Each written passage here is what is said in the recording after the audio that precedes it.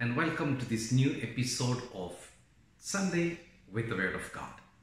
Let us be in the presence of God and invoking His name. We begin in the name of the Father, and of the Son, and of the Holy Spirit. Amen. A reading from the book of Deuteronomy. Moses said to the people, "If only you would heed the voice of the Lord your God, and keep His commandments and statutes that are written in this book of the law, when you return to the Lord your God with all your heart and all your soul. For this command that I enjoin you today is not too mysterious and remote for you. It is not up in the sky that you should say, 'Who will go up in the sky to get it for us, and tell us of it that we may carry it out?' Nor is it across the sea that you should say, 'Who will cross the sea to get it for us, and tell us of it that we may carry it out?' No, is it something very near to you, already in your mouths and in your hearts. You have only to carry it out." The word of the Lord. Responsorial Psalm. Let our response be: turn to the Lord in your need, and you will live. I pray to you, O Lord, for the time of your favor, O God. In your great kindness, answer me with your constant help. Answer me, O Lord, for bounteous is your kindness. In your great mercy, turn toward me. Turn to the Lord in your need, and you will live. I am afflicted and in pain. Let your saving help, O God, protect me. I will praise the name of God in song, and I will glorify Him with thanksgiving. Turn to the Lord in your need, and you will live. See, you lowly ones, and be glad. You who seek God, may your hearts revive. For the Lord hears the poor, and His own who are in bonds He spurns not. Turn to the Lord in your need, and you will live. For God will save Zion and rebuild the cities of Judah. The descendants of His servants shall inherit it, and those who love His name shall inhabit it. Turn to the Lord in your need, and you will live. A reading from the letter of St. Paul to the Colossians. Christ Jesus is the image of the invisible God, the firstborn of all creation. For in Him were created all things in heaven and on earth, the visible and the invisible, whether thrones or dominions or principalities or powers. All things were created through Him and for Him. He is before all things, and in Him all things hold together. He is the head of the body, the Church. He is the beginning, the firstborn from the dead, that in all things He Himself might be preeminent. For in Him all the fullness was pleased to dwell, and through Him to reconcile things for Him, making peace by the blood of His cross. Through Him, whether those on earth or those in heaven. The word of the Lord.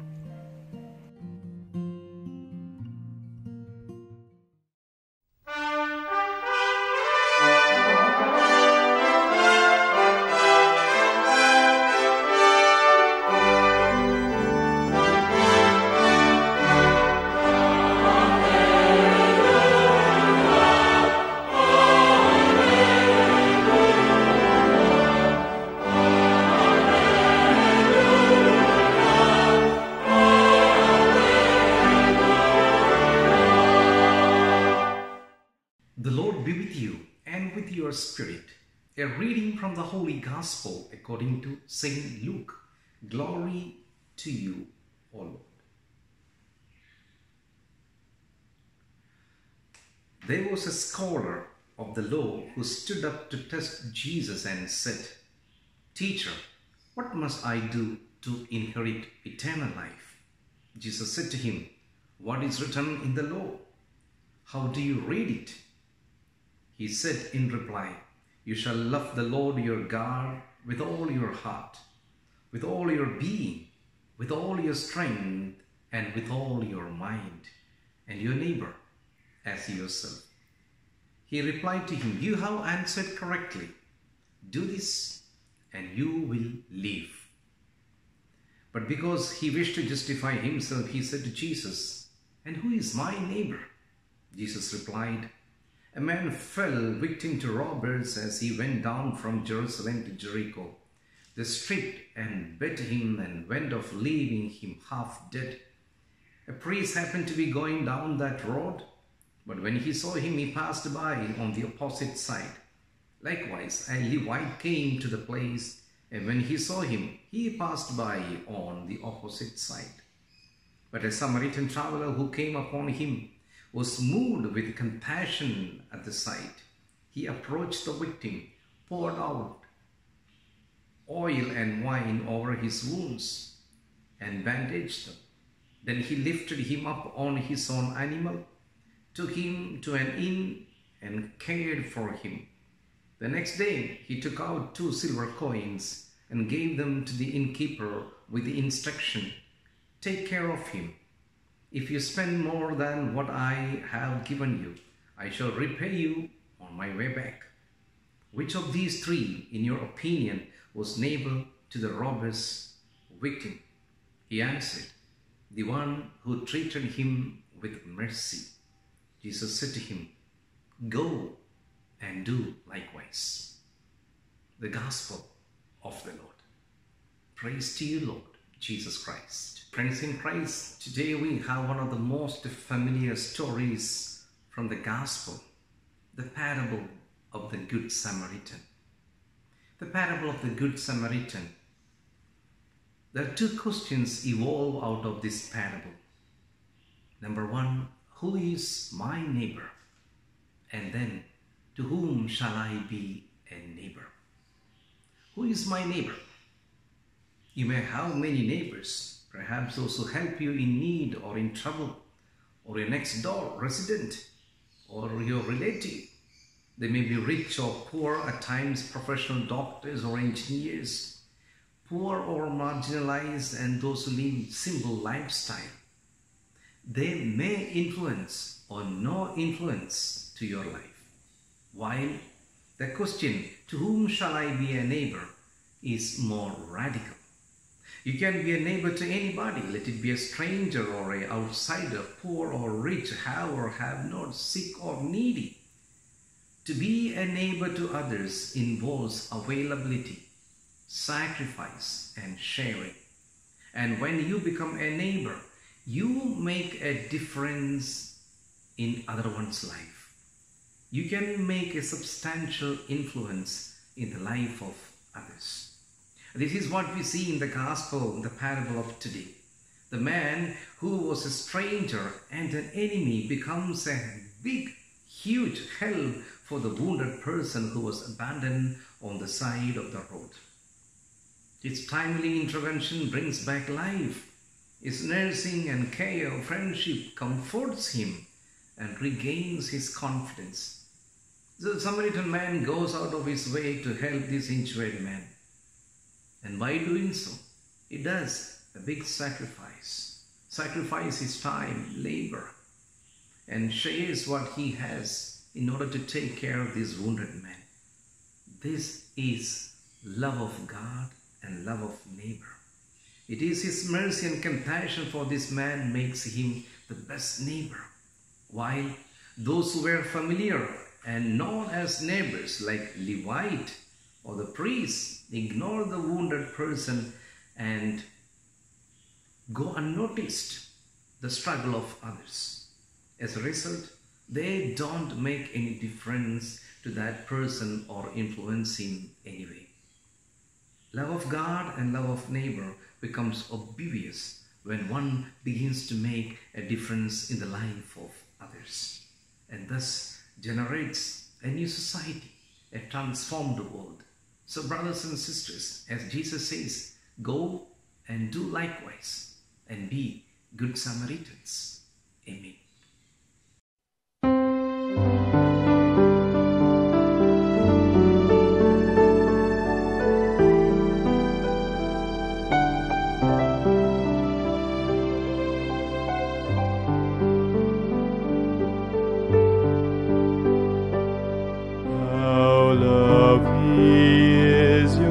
Dwelling place, O Lord, mighty God, Lord of all.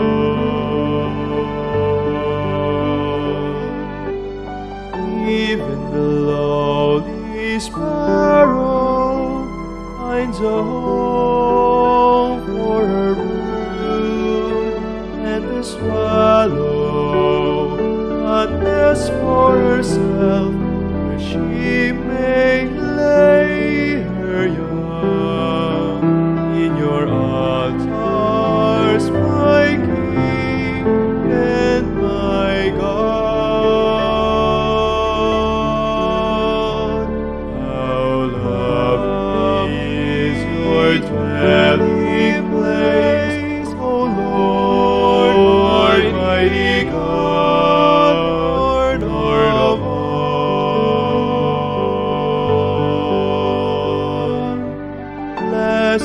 They whose dwelling is your own, Lord of peace. Blessed are they refreshed by springs and by name, when dryness daunts and skates. Behold my shield, my King and my God.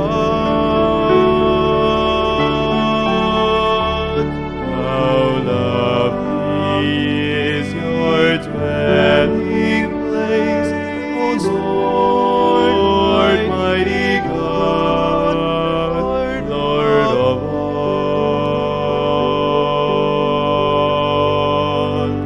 I would forsake 1,000 other days anywhere, if I could spend one day in your court.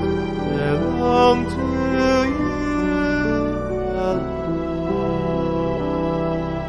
My strength are you alone. My glory, my King and my God. How lovely is your dwelling place, O Lord, mighty God, Lord of all.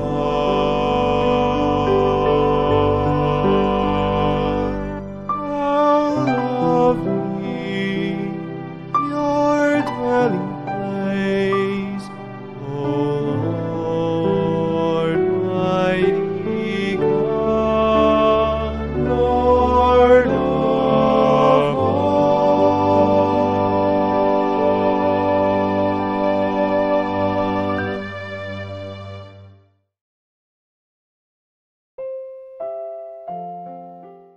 Merciful and compassionate Father, we confess our sins, and we humbly come to you to find forgiveness and life. We come to you in our need to seek your protection against the COVID-19 virus that has disturbed and claimed many lives. We ask you now to look upon us with love, and by your healing hand, dispel the fear of sickness and death. Restore our hope and strengthen our faith. We pray that you guide the people tasked to find cures for this disease and to stem its transmission. blessed our efforts to use the medicines developed to end the pandemic in our country. We pray for our health workers that they may minister to the sick with competence and compassion. Grant them health in mind and body, strength in their commitment, protection from the disease. We pray for those afflicted. May they be restored to health. Protect those who care for them. Grant eternal rest to those who have died. Give us grace in these trying times to work for the good of all and to help those in need. May our concern and compassion for each other see us through this crisis and lead us to conversion and holiness. Grant all this through our Lord Jesus Christ, your Son, who lives and reigns with you in the unity of the Holy Spirit, God, forever and ever. Amen. We fly to your protection, O Holy Mother of God. Do not despise our petition in our necessities, but deliver us always from all dangers. O glorious and blessed Virgin. Amen. Our Lady, Health of the Sick, pray for us. Saint Joseph, pray for us. Saint Raphael the Archangel, pray for us. San Roque, pray for us. San Lorenzo Ruiz, pray for us. San Pedro Calungsod, pray for us.